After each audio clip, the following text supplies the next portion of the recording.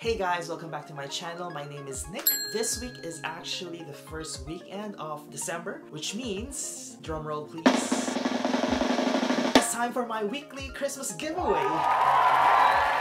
If you've been watching my previous videos, you know that I'll be doing a weekly giveaway this month. This month has 4 weeks or 4 weekends, which means I will be doing 4 sets of giveaways and I will be announcing each giveaway every weekend. Today is the first weekend, which means I'll be announcing what I'll be giving away this weekend and the mechanics of the giveaway. But if you've been following me on Instagram or on my Facebook page, I have already showed the items I'll be giving away. But before we go into the giveaway, let us start with this week's video.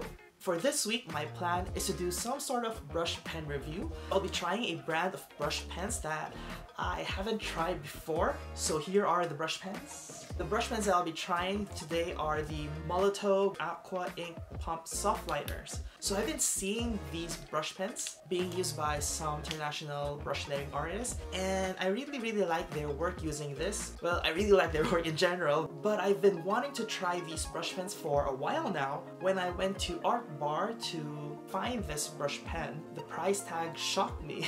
It is actually very expensive here. I can't remember exactly how much these brush pens cost, but I think it's around 1,400 pesos for one brush pen. So when I saw the price tag, I decided not to try these at all because they're very expensive.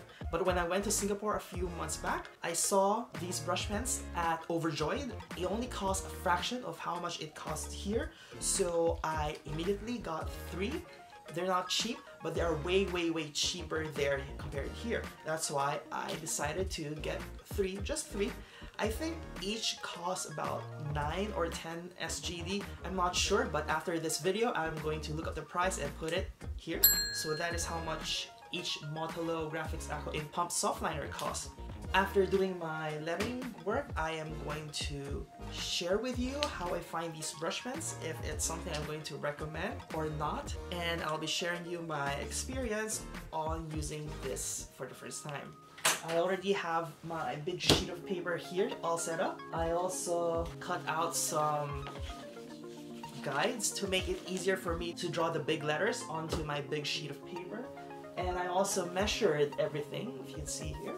I did some math to make sure that all of my letters will fit in my big sheet of paper. So I hope you're excited to watch the process and find out how I find these expensive Molotow brush pens. So without further ado, let's go.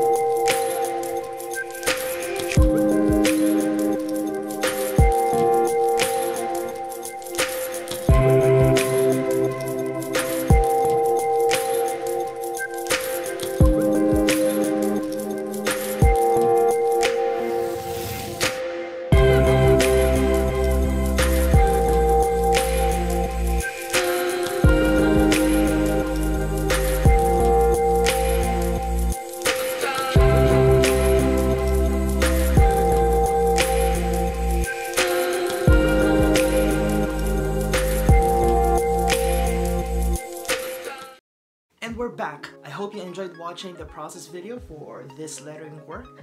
So about this lettering work, I didn't really plan on adding ink or paint splatters, but when I was activating this purple brush pen earlier, I accidentally shook it while the cap is off. I got ink all over the paper. That is why I decided to add more ink splatter to balance everything out. So after trying these expensive Molotow Aqua ink pump softliner brush pens, here are my thoughts on this. Honestly, I didn't like these brush pens that much for several reasons. I'm not really sure if it's because it is my first time using it, but for other brands of brush pen, even if it is my first time using it, I am able to tell if I like it or not. So I would say that I didn't really like this. First is, it is very messy.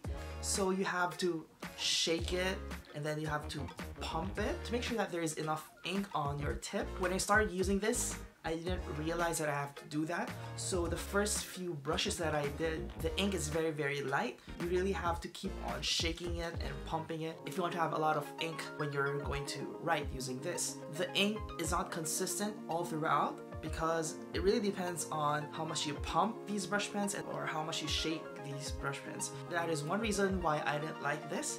Another reason is the tip. Maybe I'm just not used to writing using this type of tip. The tip is long and narrow. Unlike other brush pens that I normally use, it is really hard for me to control my thick and thin lines cleanly. I'm not sure if it's just my hand or if it's really difficult to control the thick and thin lines. If you notice, there's this cylinder right below the tip.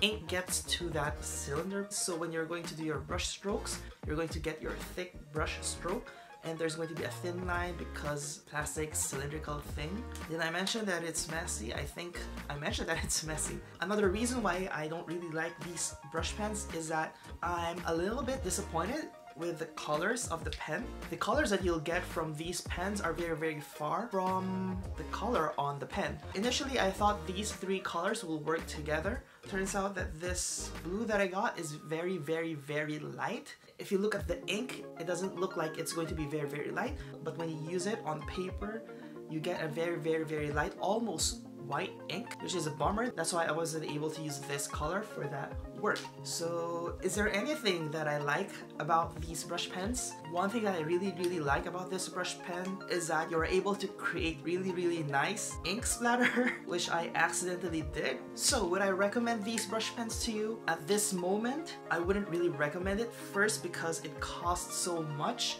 It is very expensive compared to the other brands available, but I think this one's expensive because you can refill it, I think.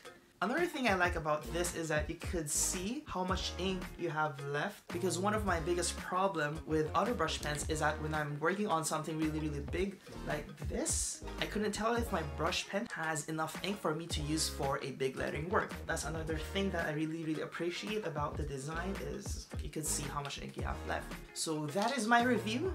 Anyway, thanks for watching this video. I hope you enjoyed watching this lettering process of this lettering work.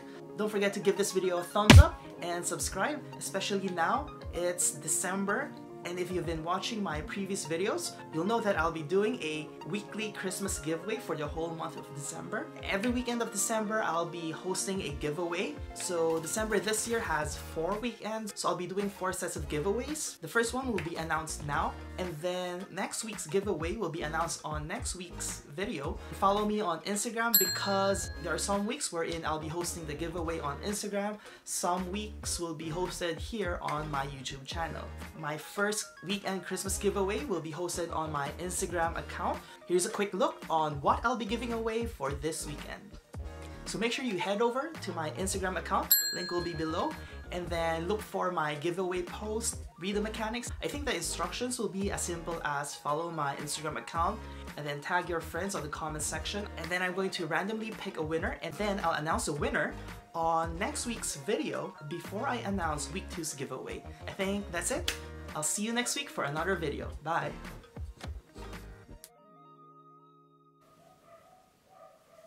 I hope you can't hear the dogs in the background. It's so annoying.